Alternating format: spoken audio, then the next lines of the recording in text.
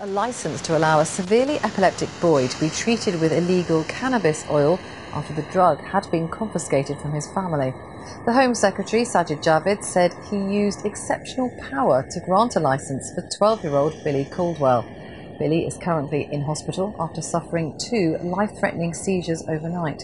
His mother had obtained more of the drug from Canada, but it was taken away after she landed at Heathrow. Keith Doyle takes us through the story.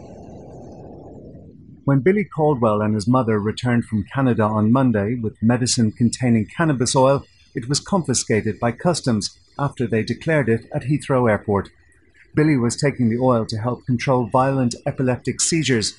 Now he's been admitted to hospital in London, where this morning his mother said the attacks have returned and his condition is life-threatening. Billy is getting the best care in the world here, and I feel safe here at this particular hospital with Billy. So again, it's just one step at a time, praying for a miracle, really. This afternoon, the Home Secretary gave permission for Billy to use the medication. In a statement, Sajid Javid said, "I have used an exceptional power as Home Secretary to urgently issue a licence to allow Billy Caldwell to be treated with cannabis oil. We have been in close contact with Billy's medical team overnight, and my decision is based on the advice of senior clinicians who have made it clear this is a medical emergency." My experience throughout this leaves me in no doubt that the Home Office can no longer play a role, in fact play any role, in the administration of medication for sick children in our country. Billy has intractable epilepsy, which can cause up to 100 serious attacks a day. 2 years ago, he was given medicine containing cannabis oil in the United States, which slowly shortened the length and number of attacks. Back home, his GP took the decision to prescribe the cannabis oil, but the Home Office later told him to stop, as it contained the element THC, the psychoactive chemical found in marijuana. This cannabis is being grown legally in Canada for medicinal use. While there is some evidence that some formulations may have medical benefits, it remains illegal in the UK. But this afternoon, Billy Caldwell is once again being treated with the medication his family says is life-saving. Keith Doyle, BBC News. Let's talk now to Peter Reynolds, who's the president of the cannabis reform charity CLEAR. Thank you for joining us this afternoon. Presumably you think in this case the Home Office has finally done the right thing. Well, at last, yes. I mean, it's wonderful news, and let's raise a cheer.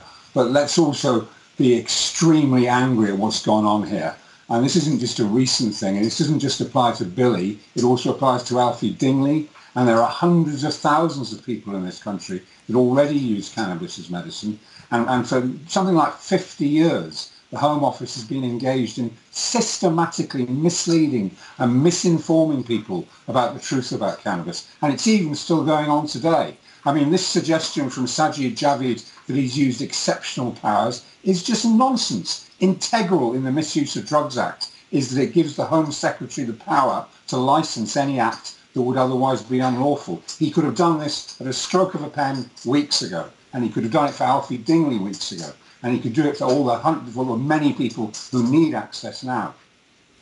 Now, we've heard a lot over the years about cannabis being used, particularly for pain relief, I think. But in this case, we're talking about something more widespread, aren't we? In the case of Billy, it's about trying to alleviate those seizures and fits that he's having. How many people do you think there are across the country who are using cannabis for medicinal purposes? Well, we have good data, which we provided to the End Our Pain campaign when they started a couple of years ago, to show that probably about 1 million people are using cannabis, at least partly for what they would term medical reasons. And the trouble is that, I mean, the response to this from government has always been to respond to any argument for medical use with the arguments against recreational use. It's so disingenuous. The evidence is overwhelming. I first gave evidence to Parliament on the subject of medical use of cannabis in 1983. And the evidence was strong then, and it's been getting stronger every year since. Britain is now at the very back of all first world nations in allowing access to this substance as medicine, and it is vital. It's inhumane what's going on.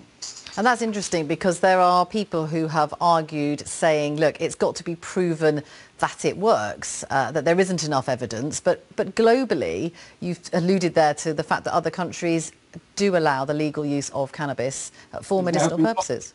There have now been lots of clinical trials. There aren't enough clinical trials.